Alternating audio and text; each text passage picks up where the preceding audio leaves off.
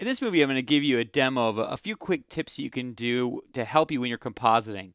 I'm using this compositing tips project you'll find in the chapter 15 folder, and basically we have this subway composition that we've been working on, and I've also imported the original project we looked at in the first movie in this chapter, where I'd spent a little bit more time putting this thing together.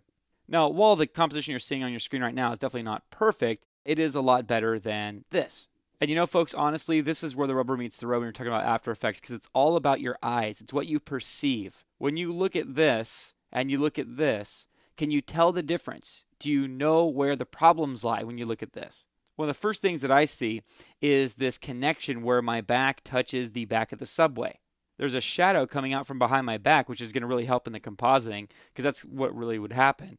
But the back of the seat, there's no shadow at all. There's no connection to my body, and there would be a shadow there.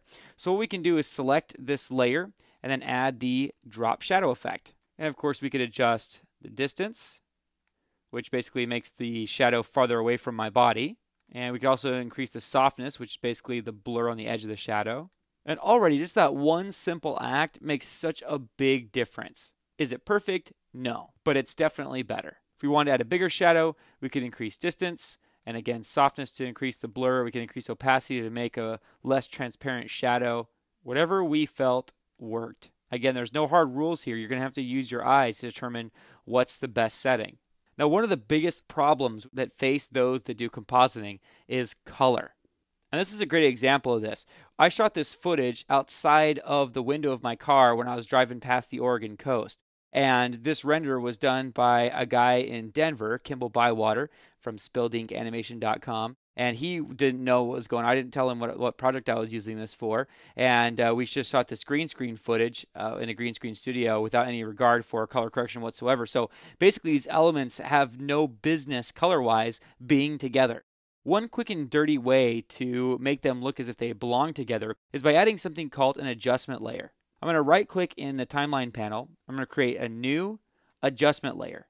Basically what this is a dummy blank layer. So all the effects that you apply to an adjustment layer affect all the layers beneath it, which is super handy for making things blend together or composite better.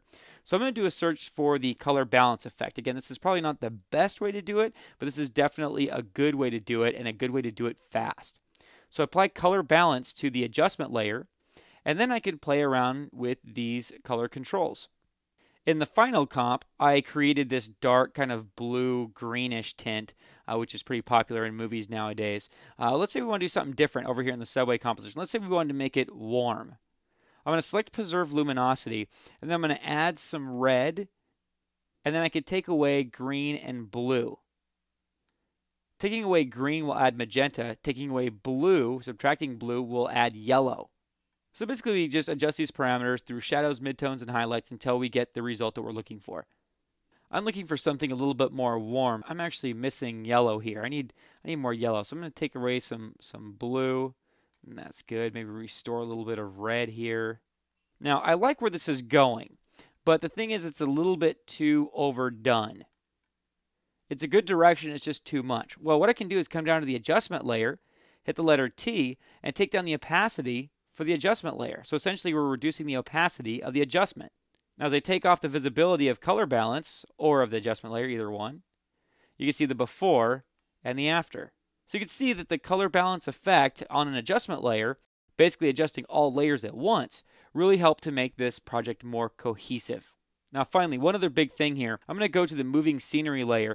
This layer is just a little bit weird. It's low quality footage, and again, it was shot out the side of a car while it was driving past it, so it's a little bit too sharp for a subway scene. It doesn't look like it's going fast enough, so I'm going to apply a fast blur effect to the moving scenery layer and just increase the blurriness a little bit. Now, one of the things we could also do is select the effect and actually duplicate the effect by using the keyboard shortcut Command D or Control D on the PC.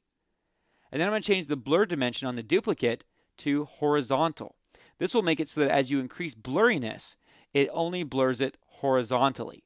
This can create the illusion that we're actually going faster than we are. So if I took this down, that's probably a little bit too much, but if I took it up to somewhere around 60 or so, now it appears that we're actually going really fast and there's blur. So even if I stopped on one of these frames, it appears that we're going past some scenery really quickly.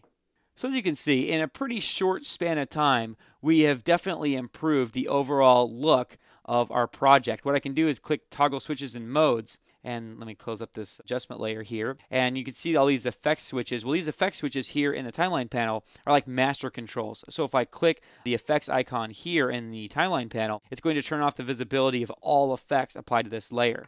So we can just quickly see the result of the project before these effects and after these effects. Now, while this could use some more tweaking, there's no comparison of how much better it looks than the original footage.